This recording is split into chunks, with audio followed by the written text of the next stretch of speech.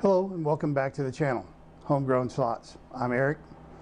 Of course, I'm your host. Today we're going to talk about the two most important things that you will purchase other than the machine itself.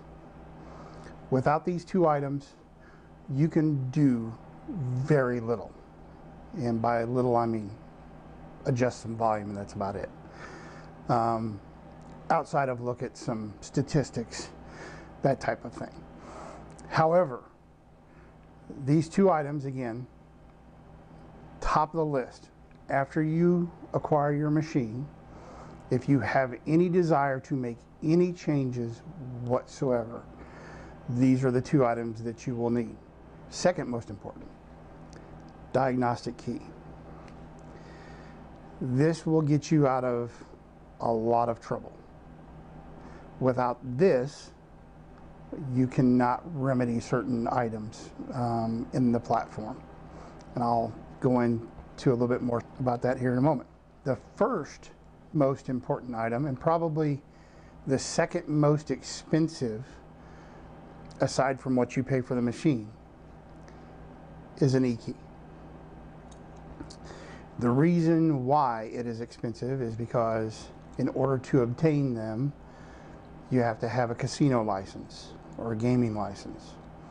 Therefore, individuals such as myself cannot just go to IGT and say, hey, I want to buy an E-key.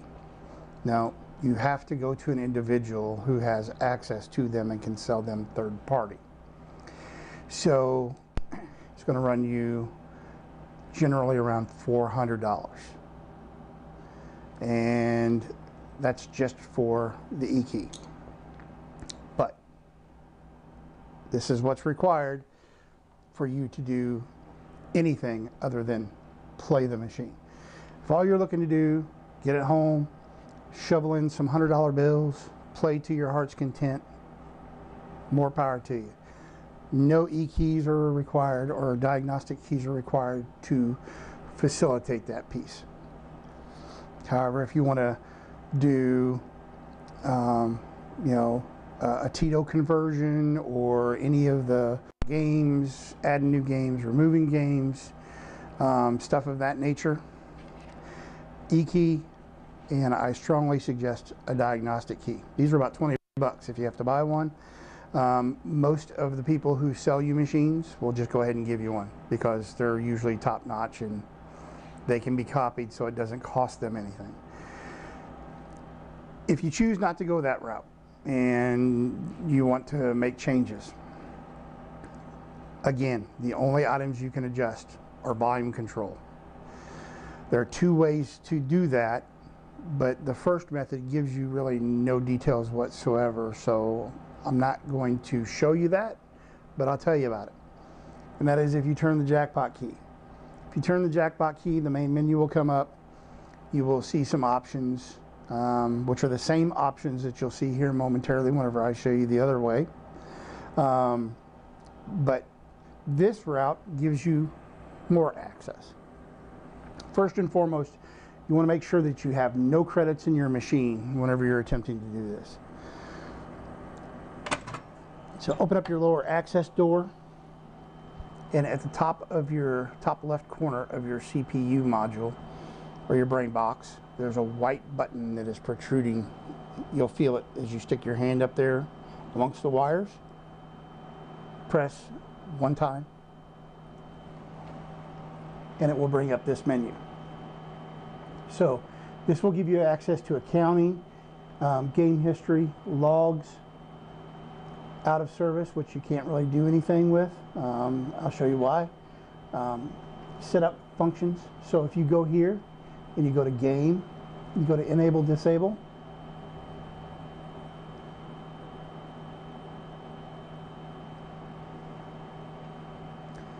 I can view everything for all of the games, but I can't change anything.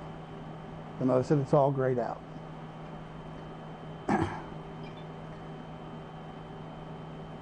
But if I go to machine, I've got access to all of these items.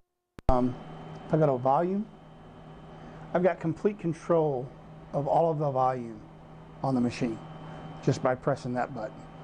If that's your only concern, then save yourself $400. You don't need it.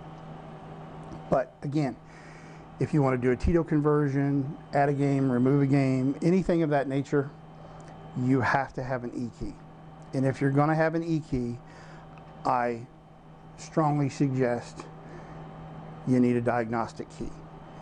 And the reason for that is because if you're toying around adding games, right, that's assuming that you know what show boots are and everything is set up that way.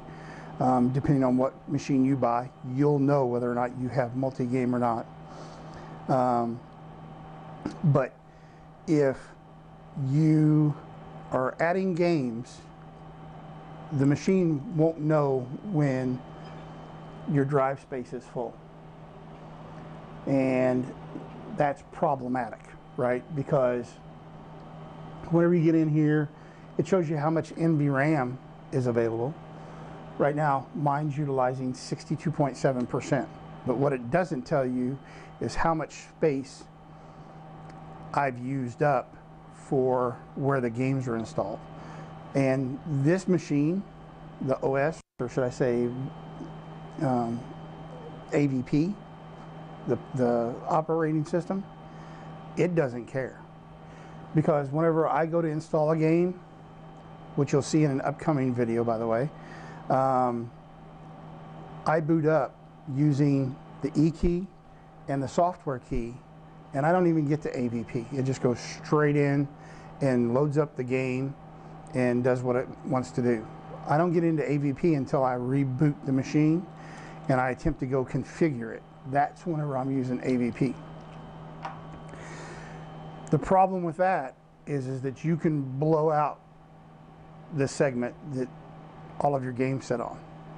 And without this little boy, you're screwed.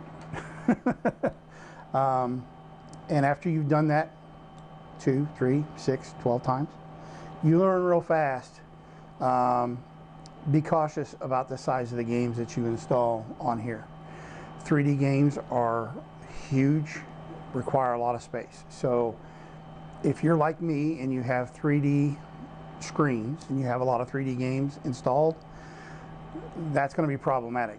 The amount of games that you can install and actually run at a single time are going to be a lot less. If you have a lot of real depth games, they're probably the second most as far as space required. And the reason why is because it utilizes functions that take up both screens. And real depth is exactly what it sounds like. And I can show you an example. So if I close, right, so I'm on a real depth game right now. So whenever you look at this, it's almost like you're looking at an S2000 or S3000 series machine where I have the front glass here and then it has the appearance of reels here. And it actually, whenever you're looking at it from my angle, it's three-dimensional. So it looks like real strips behind glass. So that's what a real depth game is. And then you have your basics, which are just your video games, like your Pharaoh's Fortune and stuff of that nature, which in my case I have roughly 65, almost 70 games installed on this device. I am at the max capacity with the particular games that I have because I have several 3D games installed. I know this because I've attempted to install additional games. Matter of fact, I uninstalled probably 6 games in an attempt to install one game, which was Kitty Glitter, and no luck. Every time I install it, it would blow out the drive. Nice part about it is once you remove your problematic game with your diag key, then you have the fun of going back and enabling and configuring every single game on your device. So keep that in the back of your mind. If you want to play around and you want to toy around with, hey, how many games can I load up just to see what you can do? Okay, that's fine. keep track of them, do them individually. Don't do 15 at a time, because the system will allow you to do that, up to 15 games at one time. You know, you're going to end up blowing out the data space. So just be prepared, because if you've configured anything, you're going to have to go back and reconfigure it all over again. I guarantee it. I know, because I've done it. Not once, not twice, but 7 times. And after you go through and you set up 65 games, you learn real fast. Don't mess with it. Know your limitation, right? But that's it. Again, E-key and diagnostic key. Those are the 2 items that you want. So this is Eric with Homegrown Slots. That's all I have for you today. I hope that you find this content informational and educational. And by all means, if there are any questions, feel free to drop those down here in the comment section below, and I will attempt to answer them to the best of my ability. Till next time, have a great day. We'll see you on the other side. Peace.